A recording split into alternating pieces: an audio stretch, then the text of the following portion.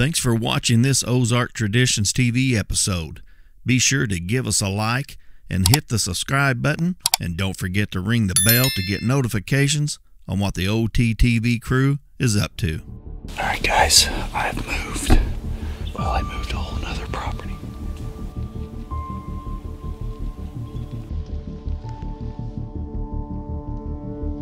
It looked like she was bleeding. I'd shoot one if I seen one. Well, I'd seen one.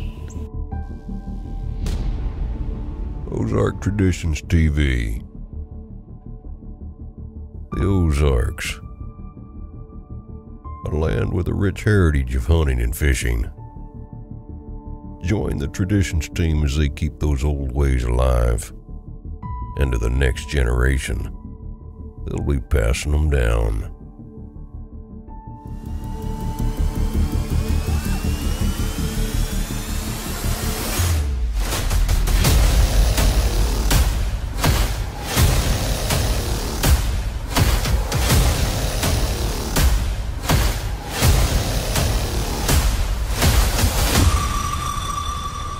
Yeah! Alright guys, I've moved. I moved a whole nother property. And, there's a deer right there. I'm sitting across the creek from a field that a family member owns. And I've got this lens fogged up. I'm sitting across the creek. There's a field out here. I don't have the best shooting in the world, but I do got a couple holes right here. So, I'm shooting a big gun, so a little bit of brush doesn't bother me too bad, but this is, if I sit on the field edge, I don't think I'll be able to see anything. Maybe I'm wrong, but the grass is kind of tall out there. I don't think I'd be able to see out into it, so I decided to get up on this ridge. So if we're lucky, we want to walk down this edge or something. There was a couple deer out there. I just seen one wandering around over there, so yeah, there goes another one running around. There's been a little buck down there I seen, so maybe he's chasing something, but anyways, I'm grasping at straws here on this hunt. I've almost ruined it already, but we're gonna sit here until my GoPro dies. When the GoPro dies, I'm gonna go get some stuff ready for tomorrow. I won't be able to hunt tonight. We've got a birthday party to go to, so I'm gonna go set up a ground blind because it's supposed to be raining tomorrow. So anyways, round 2 on the morning. The first spot I set in where I started off, when the sun started coming over the trees, I mean, it was shining right in here, and when I throw my scope up, I couldn't see. So I've had a camera down in this field, and there'd been a lot of bucks traveling it, especially in the morning time. So I've only seen one decent buck, but you don't ever know. It was close to where I was just at, so we'll sit her out here and we'll see if anything comes across this field. I really wish these cedar trees wasn't here, but I'll show you what I got here. I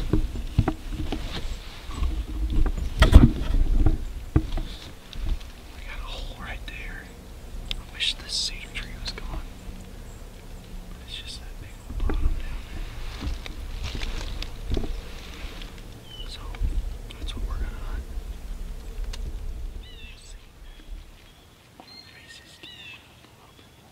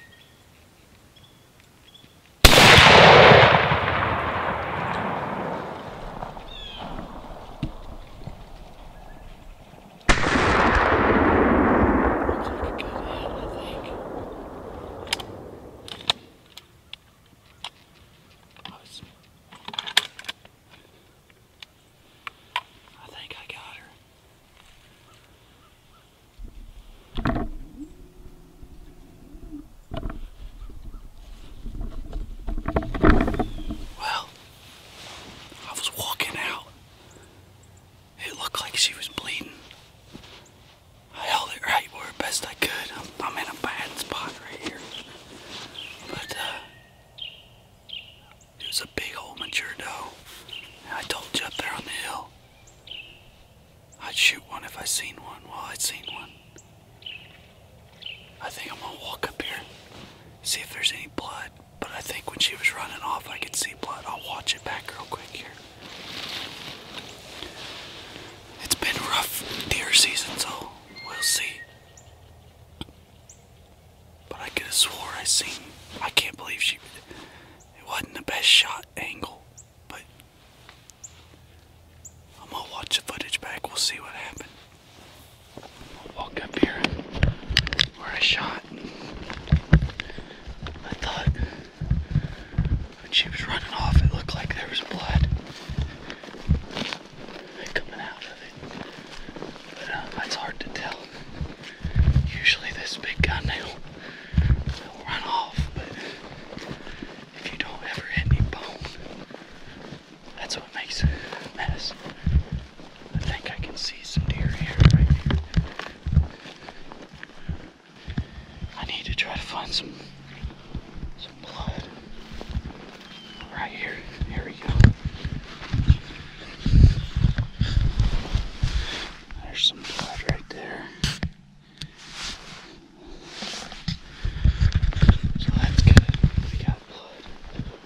I cannot believe this deer is running anywhere. Keep my head on a swivel because there's a whole pile of does. It's all down through here. It's kind of a nasty looking stuff though. It's not real good looking. I mean, it's blood, good blood, but a lot of meat. I think I shot her kind of forward. I don't think she's gonna go too far, really. There's some more right up here.